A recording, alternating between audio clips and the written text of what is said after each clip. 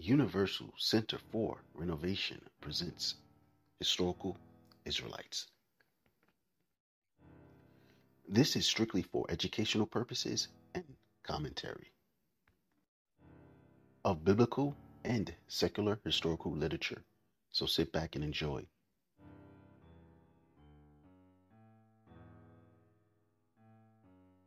Adara Europus Synagogue. Here was a unique opportunity to witness how Jews of that time depicted themselves with their own hands. For the most part, they portrayed themselves as people of color, ranging from light complexions to black in skin color. The Black Presence in the Lands of the Bible, page 15. Welcome to the Universal Center for Renovations channel, where in this episode, Abraham the Hebrew exposes the gods of the ancient world.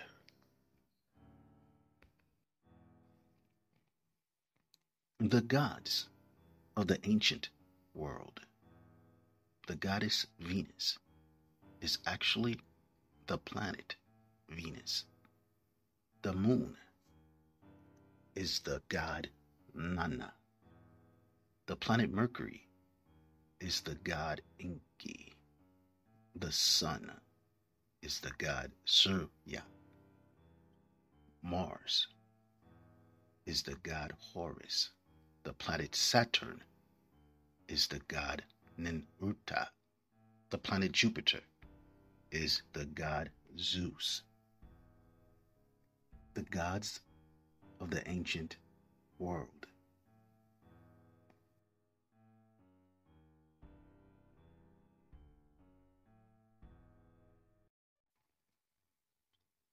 Romans, the first chapter, NIV. Romans, chapter 1 and 25.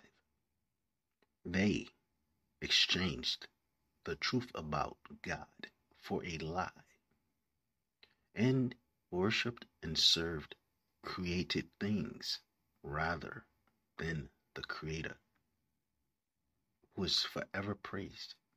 Amen. A biblical commentary on Romans chapter 1, 25, meaning and commentary. Who changed the truth of God unto a lie? Not the truth of the gospel, which they were unacquainted with, but that which might be known of God as true, and was known of them by the light of nature, or the true God himself, whom they changed into a lie, by ascribing to false deities, which were lying vanities, those things which were known of God, and by worshipping them instead of him. For they worshipped and served the creature more than the Creator, or above him, or against him, in opposition to him, or beside him. Others along with him, or neglecting him, and not worshipping him at all, which is aggregated in that what they worshipped was a creature, either of their own or of God's making, and whom they neglected was the Creator of them. The Book of the Wisdom of Solomon, the Apocrypha, chapter 13, CEVDCI version. The Wisdom of Solomon, chapter 13, the Apocrypha. It is foolish to worship nature. Solomon continues praying. Verse 1. You are the living God, and only those who are fools by birth could look at your creation and not learn about you. But instead, some people worshiped the things you created, such as fire and wind and storms and stars and rivers and planets. Those fools believed these things were the gods that ruled the world because they were so beautiful. But you are the Lord, as well as the source of all beauty.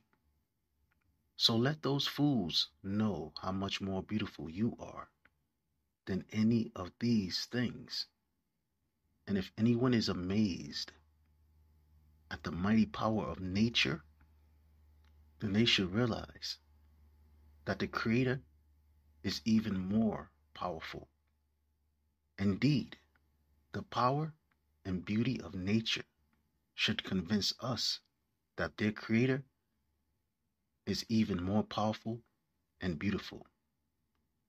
In the Apocrypha, the Wisdom of Solomon, chapter 13, verse 1 to 5.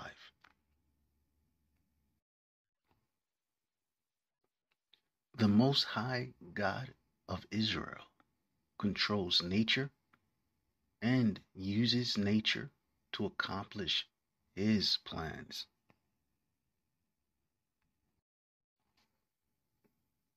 And again, in process of time, thou broughtest the flood upon those that dwelt in the world, and destroyeth them. Second Esdras, chapter 3, verse 9, the Apocrypha.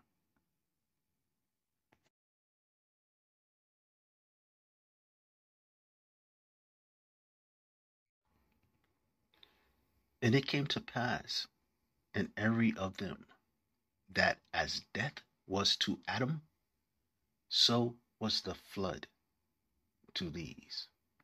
Second Esdras, chapter 3, verse 10.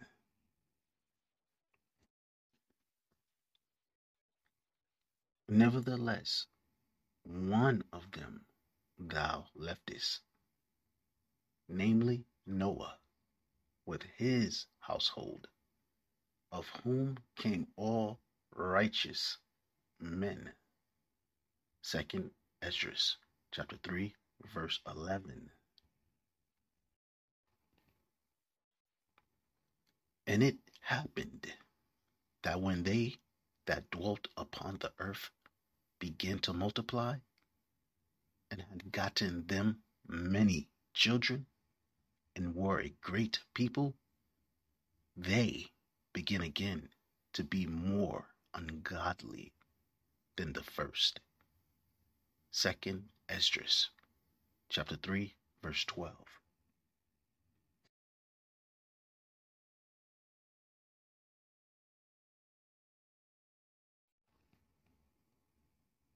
Now, when they lived so wickedly before thee, thou didst chose thee a man from among them, whose name was Abraham. Him thou lovest, and unto him only thou showest thy will, and madest an everlasting covenant with him, promising him that thou wouldest never forsake his seed. Second Esdras, chapter 3, verse 13 to 15. 10 generations passed between the time of Noah and Abraham. Mankind followed the same paths as their ancestors, who previously died in the flood. The Most High God sent signs of disapproval by way of natural disasters and constant wars. Natural disasters are not random events but are totally controlled by the Most High God of Israel, who have complete control over nature, the planets, the sun, the moon, wind, storms, and all aspects of the physical universe.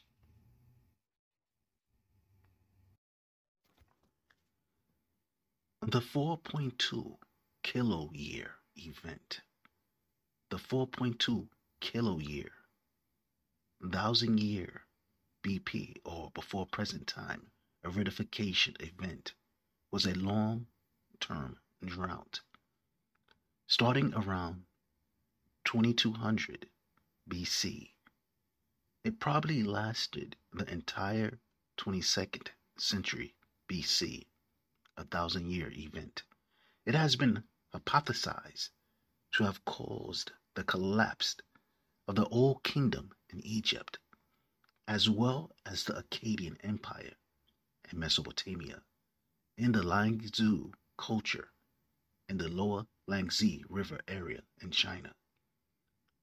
The drought may also have initiated the collapse of the Indus Valley civilization in India, with some of its population moving southeastward more into India, the south part of India, to follow the movement of their desired habitat, as well as the migration of Indo-European speaking people into India, people moving from Central Asia into the areas of Pakistan and northern India.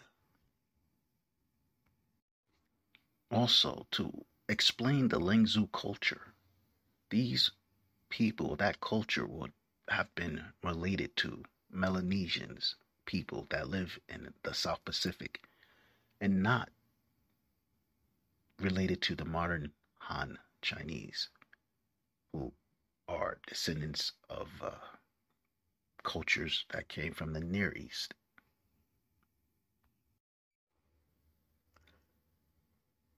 Global distribution of the 4.2 kilo year event. The hatched areas were affected by wet conditions or flooding, and the dotted areas by drought or dust storms.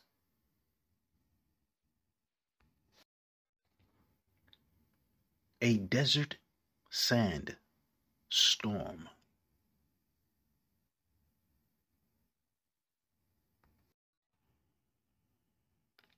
The tomb of Un.C.R, governor and military leader of Egypt under the Heracleopolitan Ninth Dynasty, Old Dynasty of Egypt.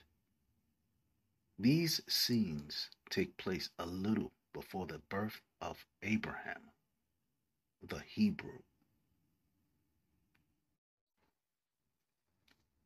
Old Kingdom Tomb of Antifi, 2100 BC.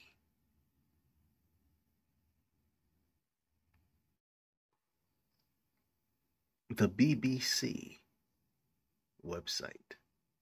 History. The Fall of the Egyptian Old Kingdom by Professor Fakari Hassan. Professor Hassan discovers the true cause behind the collapse of the Egyptian Old Kingdom. Ancient Egypt. In 2150 BC, Egypt was hit by a series of exceptionally low Nile floods that may have influenced the collapse of the centralized government of the Old Kingdom after a famine. 4.2 kilo year event. Aftermath of the drought and sandstorms which destroyed the Egyptian Old Kingdom around 2200 BC. Despair and collapse. What was the factor that weakened the monarchy and allowed provincial governors to assume royal power over the regions? One possibility is an invasion by Asiatics. However, there is no evidence that Asiatics invaded Egypt at the end of the Old Kingdom. Alternatively, the initial breakdown of the Old Kingdom was caused by a sudden, unanticipated, catastrophic reduction in the Nile floods over 2 or 3 decades.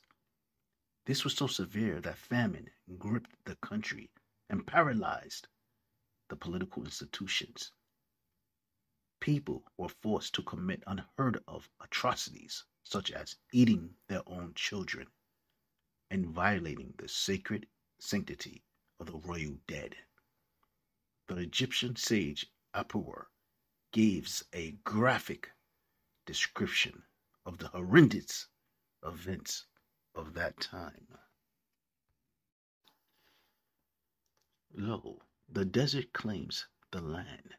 Towns are ravaged. Upper Egypt became a wasteland. Lo, everyone's hair has fallen out. Lo, great and small say, I wish I was dead. Lo, children of nobles are dashed against walls. Infants are put on high ground. Food is lacking. Wares of fine linen are beaten with sticks.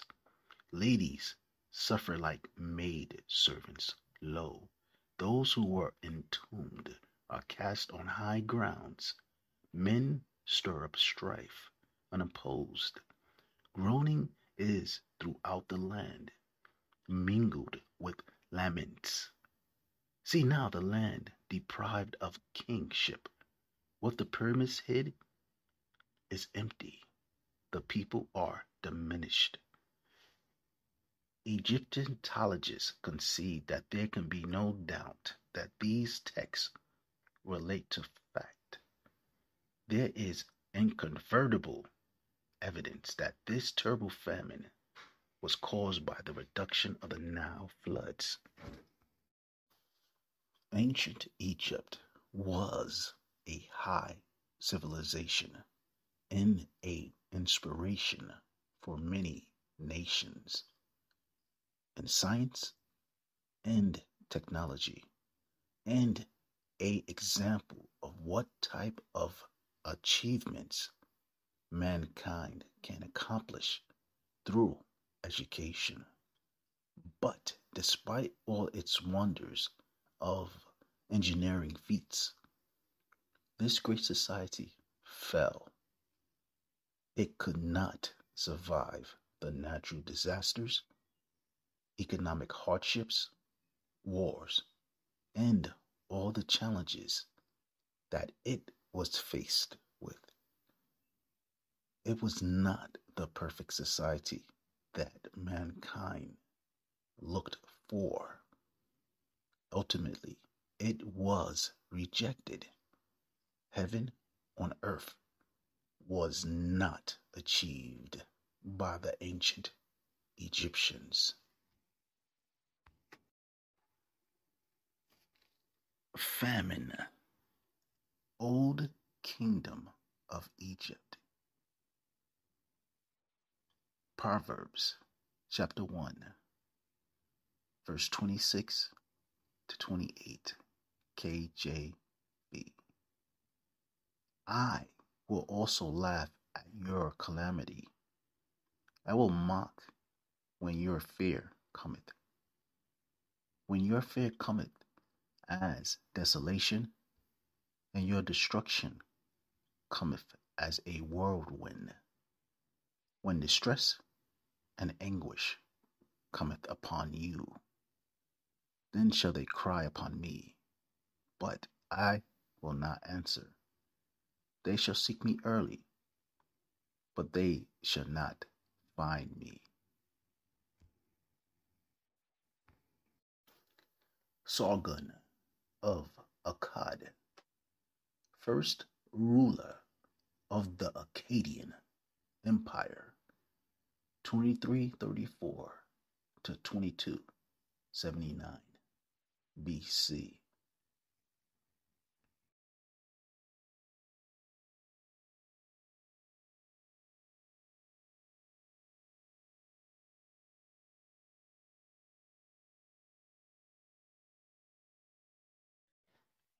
The Akkadian Empire was the first ancient empire of Mesopotamia after the long-lived civilization of Sumer.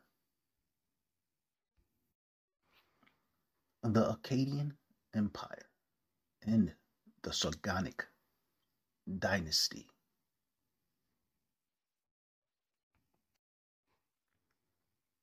The early inhabitants of this region were predominantly Semitic, and their speech is called Akkadian. To the south of the region of Akkad lay Sumer, the southern or southeastern division of ancient Babylonia, which was inhabited by a non-Semitic people known as Sumerian, Shinar, Chaldeans, the Hamitic group of people that were related to Nimrod was the people of Sumer. The Akkadians were Shemitic, Arphaxad, children of Shem. Akkadians, Shemitic, Sumerians, Hamitic.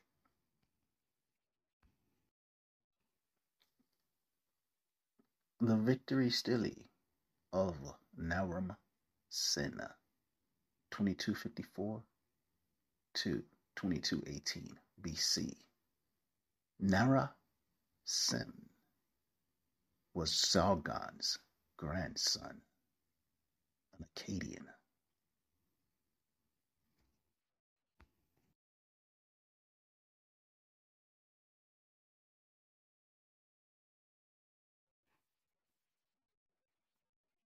Job, chapter 12, verse 19 to 23, NIV. If it's a question of strength, he's the strong one. If it's a matter of justice, who dares to summon him to court? Though I am innocent, my own mouth will pronounce me guilty.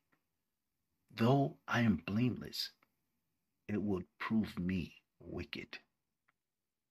I am innocent, but it makes no difference to me. I despise my life. Innocent or wicked, it is all the same to God. That's why I say, He destroys both the blameless and the wicked. When a plague sweeps through, He laughs at the death of the innocent. He makes nations great and destroys them. He enlarges nations and disperses them.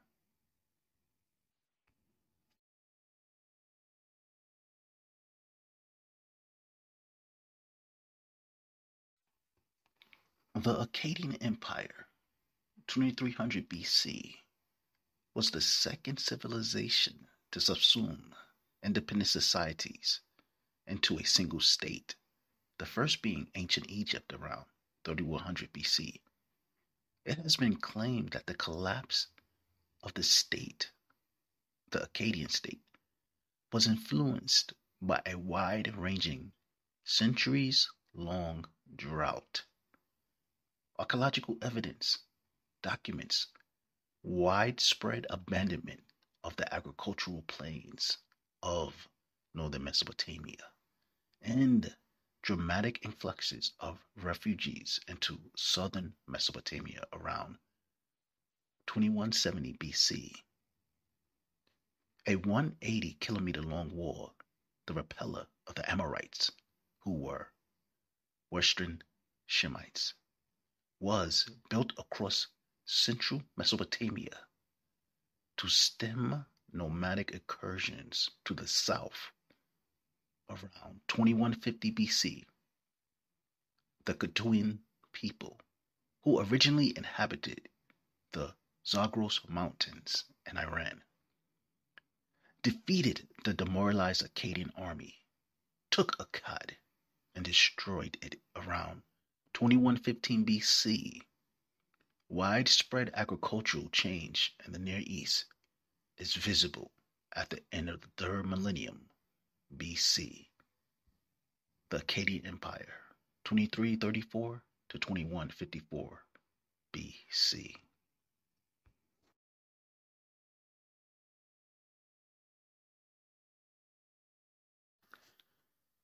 The Indus Valley civilization was established by Elamites, children of Elam, son of Shem.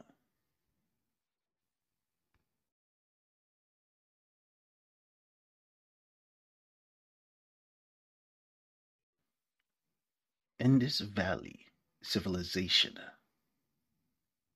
was a colony from Elam, the son of Shem, the biblical Noah's son. Maluha is the Sumerian name of a prominent trading partner of Sumer during the Middle Bronze Age.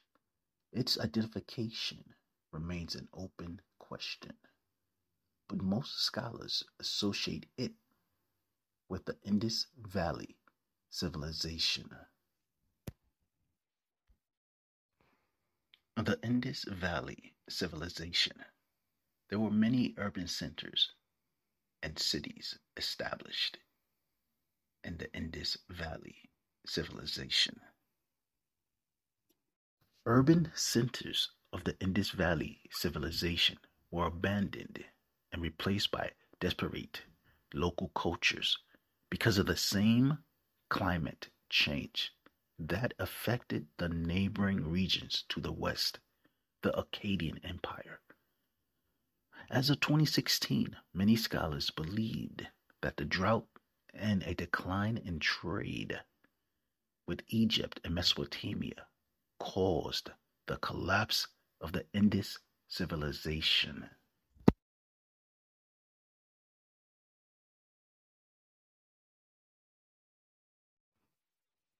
Indus Valley civilization, 3300 BC to 1300 BC. After the biblical flood, the nations built many cities and urban centers. And many cities were destroyed. Ruins of a city of the Indus Valley civilization. But he stands alone, and who can oppose him? He does whatever he pleases. Job chapter 23, verse 14, NIV. Ancient Egyptians. Dominion and awe belong to God. He established order in the heights of heaven. Can his forces be numbered? Or whom does his light not rise? How then can a mortal be righteous before God? How can one born of woman be pure? If even the moon is not bright and the stars are not pure in his eyes, how much less a mortal who is but a maggot, a human being who is only a worm? The book of Job, chapter 25, verse 2 to 6, NIV. After the flood, starting with Abraham, the Most High God talked with mankind. Again, the book of Job, chapter 37, verse 1 to 16. At this my heart pounds and leaps from its place. Listen, listen to the roar of his voice, to the rumbling that comes from his mouth. He unleashes his lightning beneath the whole heaven and sends it to the ends of the earth. After that comes the sound of his roar. He thunders with his majestic voice. When his voice resounds, he holds nothing back. God's voice thunders in marvelous ways. He does great things beyond our understanding. He says to the snow, fall on the earth, and to the rain shower, be a mighty downpour, so that everyone he has made may know his work. He stops all people from their labor. The animals take cover. They remain in their dens. The tempest come out from its chamber, the cold from the driving winds. The breath of God produce ice, and the broad waters become frozen. He loads the clouds with moisture. He scatters his lightning through them. At his direction, they swirl around over the face of the whole earth to do whatever he commands them. He brings the clouds to punish people, or to water his earth and show his love. Listen to this, Job. Stop and consider God's wonders. Do you know how God controls the clouds and makes his lightning flash? Do you know how the clouds hang poised? Those wonders of him who has perfect knowledge? The book of Job, chapter 37, verse 1 to 16. The story of heaven on earth, the story of peace on earth, the end of war on earth, and the brotherhood between men includes the history of the Hebrew Abraham.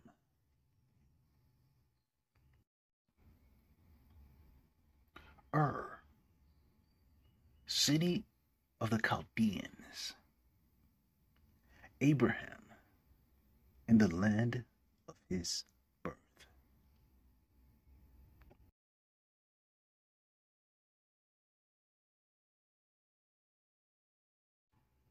Josephus, Antiquities of the Jews, Book 1, Chapter 7.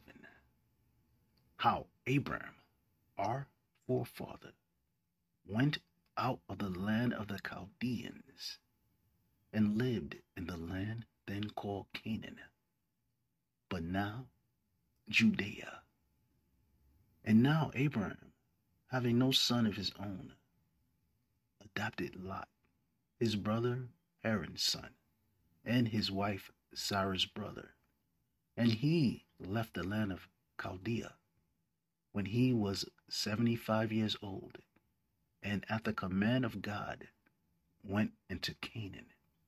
And therein he dwelt himself, and left it to his posterity.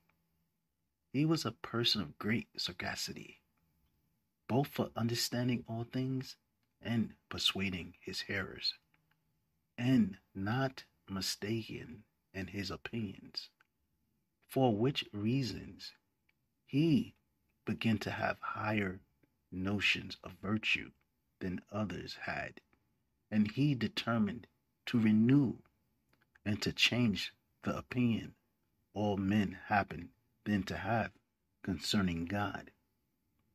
For he was the first that ventured to publish this notion that there was but one God, the creator of the universe, and that as to other gods, if they contributed anything to the happiness of men that each of them afforded it only according to his appointment and not by their own power. This, his opinion, was derived from the irregular phenomena that was visible both at land and sea, as well as those that happened to the sun and moon and all the heavenly bodies. Thus, if, said he, these bodies had power of their own, they would certainly take care of their own regular motions. But since they do not preserve such regularity, they make it plain that in so far as they cooperate to our advantage, they do it not of their own abilities, but as they are subservient to him that commands them, to whom alone we ought justly to offer our honor and thanksgiving. For which doctrines, when the Chaldeans and other people of Mesopotamia raised a tumult against him, he thought fit to leave that country, and at the command and by the assistance of God, he came and lived in the land of Canaan. And when he was there settled, he built an altar and performed a sacrifice to God.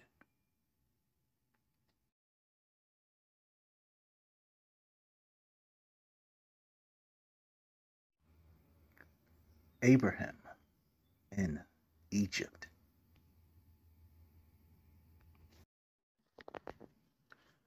Josephus, Antiquities of the Jews. For whereas the Egyptians were formerly addicted to different customs and despised one another's sacred and accustomed rites, and were very angry one with another on that account, Abraham conferred with each of them, and confuting the reasonings they made use of, every one for their own practices, demonstrated that such reasonings were vain and void of truth, whereupon he was admired by them in those conferences as a very wise man and one of great sagacity.